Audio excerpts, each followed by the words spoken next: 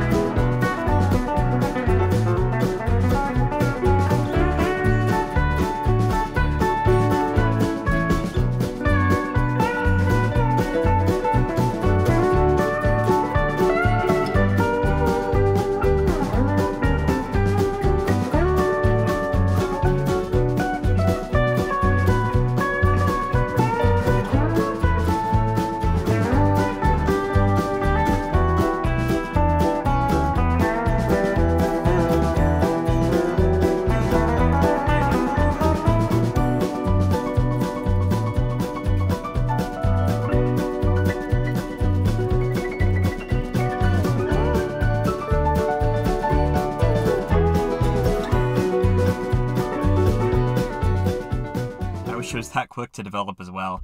I'll begin by talking about level 2's challenges. The beginning of level 2 is super easy to make with this simple rolling enemy. This line is what I need to draw the enemy, and this one is for collision detection. This guy was the hardest to make on level 2. The shooting enemy I think is a very important enemy to add as he's a unique challenge for the player, but adding him in is like adding 3 separate enemies in. I covered the shooting enemy in my video on screen now, and it didn't change him all that much. The only difference I made is that he moves faster in the final game than he does in the demo. The issue is that so much time passed since I made him, I kind of forgot how to recreate him. After some relearning though, I managed to add him and both the bullets in.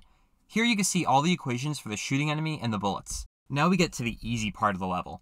First, I placed 2 jumping enemies. You can see that they jump slightly out of sync in order to give the illusion that one is lagging behind the other. I won't cover them too much more though, since that was the only special thing about them. The last part of the level involves this little ceiling area. I'm drawing the shape with a polygon tool. It has no collision, so it's purely aesthetic. 2 smashing enemies are placed under it so that the player must jump over the first one and lunge under the second. To get the coin, you must jump over the second smashing enemy instead of lunging under it. Honestly, I don't even know if it's possible to get over it. If it's impossible, I'll move the coin, but for now I'm just going to leave it there and see what happens. And that was level 2. The majority of my time, however, was not spent on level 2. It was spent on level 3. I realized that I only made about half the terrain mechanics that I needed to during my terrain mechanics video, so I needed to create the full design here. Here's the demo I made in the terrain mechanics video. It has a few issues. Number 1, the player will race up it at lower angles. This just makes no sense in the context of literally anything else in the game. Number 2, the player will jump once he reaches the top. This issue, I'll get into a little bit more why it happens later, but you can see it looks a little strange. And finally 3, the starting point of the ramp is unknown. This is kind of an issue when I want to figure out where I need to place the enemies in the flag, so I do need to figure out exactly where that ramp is. Fixing these problems was tantamount to the success of my level, so I began addressing them. To fix the inconsistent climbing speed, I created a slope that I liked and then solved for the x and y components of velocity that I need to keep the player traveling at 10 units per second. This was these insanely long equations that you saw earlier. They're both really just made out of 3 stupid equations smashed together. The D controls the X offset and the V controls the Y offset. I chose those variable names for no other reason than they were available. To fix the jump at the end of the slope, well, I didn't. This was clearly going to be a difficult problem to solve, and it's not breaking the game, so it's getting pushed to the back burner for now. Lastly, to find the starting point of the ramp, I made this equation. I'd explain what it all means, but it's just too complex to convey in this quick video, so just take it on faith that this equation gave me the starting point of the ramp. The enemies on the slope were simple enough. All I had to do was add in the vertical and horizontal offsets to have them move with the slope. Besides that, nothing was different with them though. And that was level 3. This level might be the hardest one to create just because of the terrain mechanics. It looks pretty simple, but it was a bear to tune under the hood. Thanks for watching. Make sure to subscribe to my channel so you don't miss me creating the last few sections of the game. If you have any questions or comments, feel free to ask below. Until next time.